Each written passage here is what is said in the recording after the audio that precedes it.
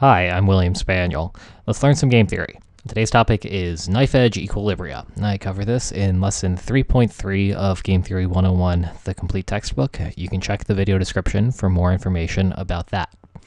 The game that we're going to be looking at today is actually really simple to address this point. So the game looks like this. Both players have two strategies. Player 1 can go up or down. Player 2 can go left or right. If player 1 goes up and player 2 goes left, then they both get X. If player 2 goes right and player 1 goes down, they both get negative X, and otherwise they both get 0. Now, X in this sense can be any number whatsoever. Could be a negative number, could be 1, could be 0, could be 18,000. Doesn't matter, it's just some number. We're leaving that general, and so we're going to solve this game generally for all the values of X. So X can be any number in the world, and we're going to solve it for every number in the world. So the way we're going to do this is by first comparing X to 0. So suppose X is greater than 0. We're getting that from the fact that we're looking at this versus this, right? So suppose X is greater than 0. Well, if that's the case, if you're player 1 and you know player 2 is going to go left, then you should go up because X is positive, so it's going to be better for you than going down and getting 0. And likewise, if player 2 is going right, then you're still going to want to go up because going up gives you 0 and going down gives you negative X. X is a positive number here, so negative X is negative, which means up is better for you than down, which means up is better for player 1 regardless of what player 2 does when X is greater than 0. And so that means up strictly dominates down for player 1. We could do something very similar to show that player 2 has a strictly dominant strategy as well. She should always play left regardless of what player 1 does. And so that means right is strictly dominated. And that gives us a unique solution here. So when X is greater than 0, up strictly dominates down, left strictly dominates right. And so up left is the unique equilibrium. Well, now let's see what happens on the other side of things. Suppose X is less than 0. Well, if that's the case, now X is a negative number. So if player 2 is going left, that means player 1 should want to go down. Since 0 is greater than X, remember, X is negative, so 0 is greater than a negative number. Down is better for up for player 1, given that player 2 is going to go left.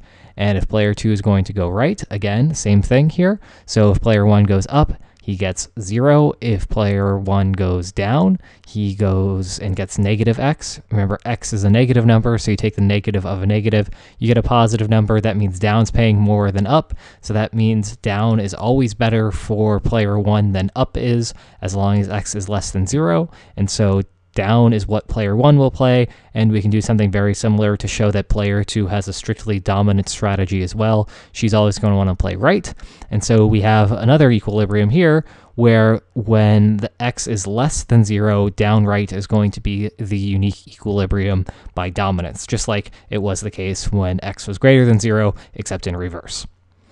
All right, so we have X is greater than 0 here. We know what happens when X is less than 0. That leaves one question to be answered. What happens when X is equal to 0? Well, when X is equal to 0, the game becomes really trivial. Doesn't matter what the players do. Doesn't matter what player 1 does. Doesn't matter what player 2 does. Player 1 is always going to get 0. Player 2 is always going to get 0. They can't change anything and not get 0. So 0 is the outcome for both of these players. And so everything is an equilibrium, right? Because remember, a Nash equilibrium is a set of strategies, one for each player, such that no player has a profitable deviation.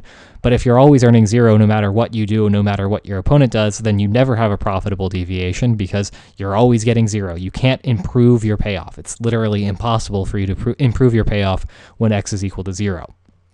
Now, we call some of these equilibria knife-edge equilibria here. So a knife-edge equilibrium is an equilibrium that exists only for exact values of the exogenous variables. In this case, X is our exogenous variable. If you vary the variables in even the slightest way, just a tiny amount, then a knife-edge equilibrium disappears. So what do I mean by that? Well, consider this down-left equilibrium. When X is equal to 0, this is an equilibrium.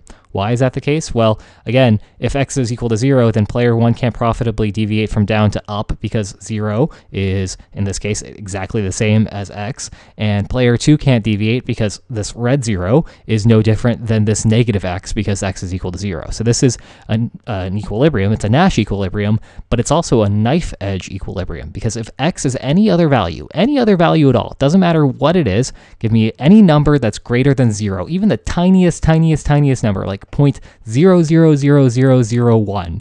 Well, if that's the case, if we move that slight amount upward from x equals 0, then this is no longer an equilibrium because player 1 will no longer want to play down because x is positive now, and so player 1 can profitably deviate from going down to up. It's not going to be by much because, again, x is very tiny in this. It's 0.00000001, but that's still more than what he would be getting from getting down. And so this down-left equilibrium only exists when x is equal to 0. That's very precarious. We call this a knife edge equilibrium because it's resting on sort of the top of a knife. You can't really step foot on it. There's not much space for you to step down on it. It's so thin, essentially your equilibrium just going to get sliced in half because if you go any distance away from x, this equilibrium disappears.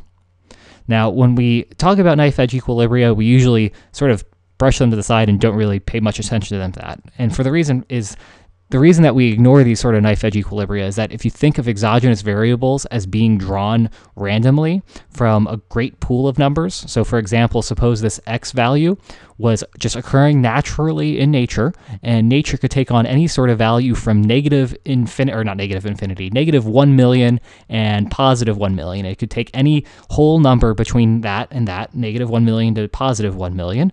Well, if that's the case, then suppose each of those has equal weight.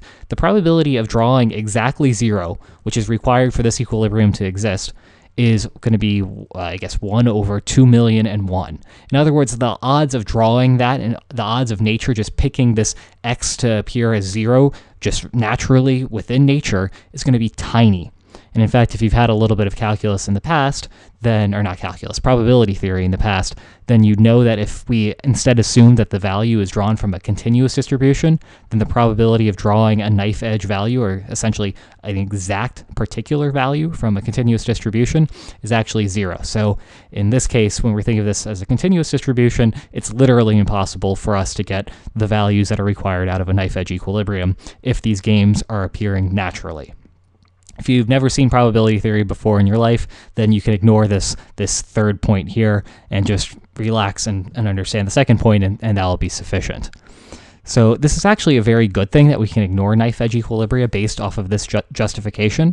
The reason for that is that when we have this sort of knife edge condition, when one value is exactly equal to another value, then what that's going to often do to us is give us weakly dominated strategies. And if you remember back from the first unit, then you'll recall that whenever we have weakly dominated strategies, we tend to have all sorts of problems in finding our Nash equilibria, whether it creates a problem with iterated elimination of weakly dominated strategies, or if it means that we have equilibria or infinitely many equilibria in mixed strategies. When we brush away these knife edge equilibria, that means we don't have to find those sorts of equilibria, which can be troublesome and time consuming and generally annoying and sort of unrealistic. And guess what? Well, we don't even have to bother with them at all, and we can just cite them as being a knife edge equilibrium and move on from there. And so if you actually ever read papers, you'll sometimes see knife edge solutions not being solved for. If there is a knife edge equilibrium, the author will just ignore them, or he'll throw them in the appendix because he'll say that, this doesn't really matter, it's unrealistic, but it's in the appendix if you really want to care about it. So being able to ignore knife edge equilibria, again, a very good thing and something that we will enjoy not having to find later on. All right, so that wraps up this video on knife edge equilibria. In the next video, we will talk about soccer penalty kicks, and then following that, we will relate that to another very important concept in game theory called comparative statics. So join me in the next video when we talk about penalty kicks. Take care.